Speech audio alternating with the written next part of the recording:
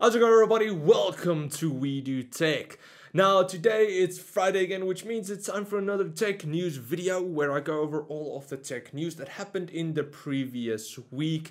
Now in these videos, just to clarify, I don't go over everything in depth because that would just take way too long. So I do leave all of the articles linked in the video description, so you can just follow that if you want to learn out a bit more.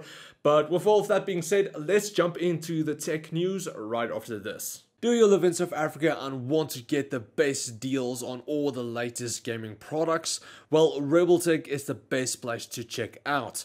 They have a huge variety of peripherals, PC components, laptops, and just everything else you would need, and also from all your favorite brands like a Gigabyte, Asus, Corsair, and many more. So go check out rebeltech.co.za to get the products you are looking for at a low price. Okay, so starting off, we have a GTC just ended where Nvidia did announce a lot of new products. We were actually excited because there were rumors that they were going to announce the new GTX 2000 series or the new GeForce range, but that didn't really happen because they mainly focus on the higher end market at a GTC like Quadros and Teslas. But they did announce a new Quadro and a new super high-end supercomputer. So taking a look at the Quadro first, it is the Quadro GV100 and it has a massive 32 gigabytes of HBM2 memory. It also has 5120 CUDA cores and it has a tensor performance of 118.5 teraflops per second. So that thing is a beast. Now, along with that, you're gonna get a beast of a price tag because it's going for $9,000. So that is quite expensive, and I don't think I will get one. I'll wait for the next one. But also, this is only limited to 5 per client. So if you just had a massive amount of money just lying around, you're unfortunately only limited to 5. So I'm sorry for you.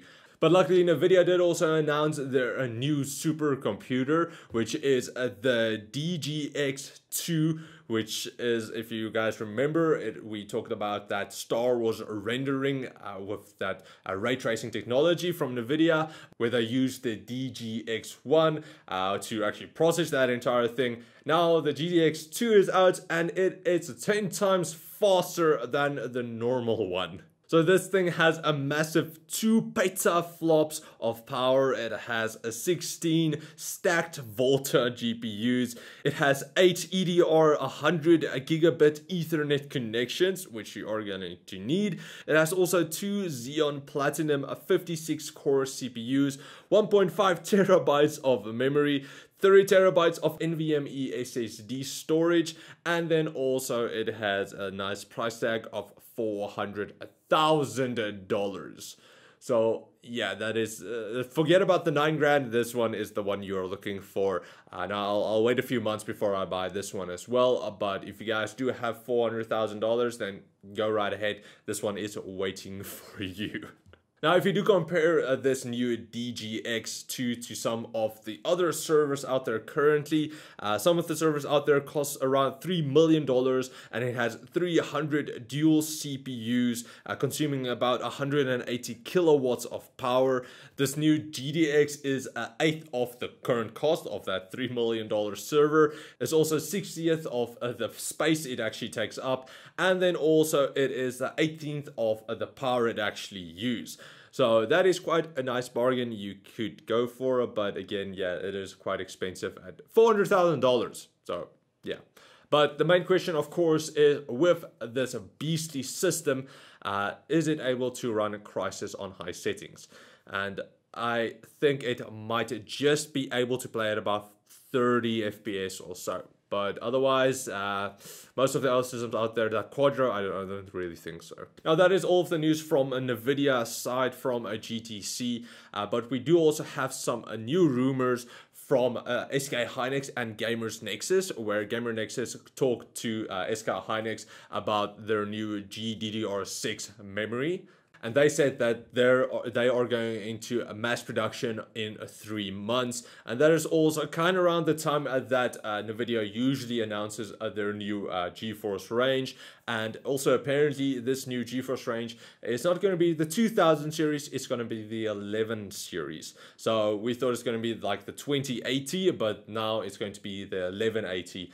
So we do have a clarification on that. So in about 3 months we are gonna get these new cards, and they're coming out in an 8 gig and a 16 gig model, both for the 1180 and the 1170. Now, we're not exactly sure when they are releasing the new GeForce range. It's somewhere going to be in June or July. Perhaps they're going to announce something at Computex 2018. We're not exactly sure yet, but they did have the 1080 before launch at Computex, so we could potentially see that there. Now, moving on to some crypto mining news, and a lot of you guys will be happy about this because this is also going to help out the entire GPU market fiasco where we're not really seeing stock of GPUs. It is getting better, but prices are still relatively high compared to what it should have been. But now luckily what is going to help out with that is that Bitmain, which is one of the biggest ASIC miner manufacturers, is bringing out a new proof of work ASIC miner that is going to be capable of mining Ethereum and other cryptocurrencies. So if you guys already know, ASIC miners compared to normal GPU miners, the ASIC miners will destroy GPUs. That's why we can't really mine Bitcoins anymore or Litecoins with normal hardware. We have to use ASIC miners because they're just so strong. So this will also in turn kind of render normal GPUs useless for mostly of that main coins. There will still probably be some other coins out there that you will be able to mine, but I think this will really reduce the amount of gaming hardware sold to cryptocurrency miners. And then the last topic is about something that we already covered, and that is about Asrock getting into the GPU game. Now, a while back we did have rumors that they are going to produce some AMD graphics cards, and now it is confirmed. They have released all of the information about these new cards, and it is going to be the Phantom range. Now, these cards are only going to be AMD cards, so they're not going to go for any Nvidia cards, but they are going to bring out ranges from the RX 580 8 gig down to the RX 550 2 gig models. Also, the GPUs are going to come out in a dual fan design and also a single fan design. So if you do have a small system, the single fan will work nice for that. Now, I'm not exactly sure how this is going to affect the GPU market with a new manufacturer getting into the space.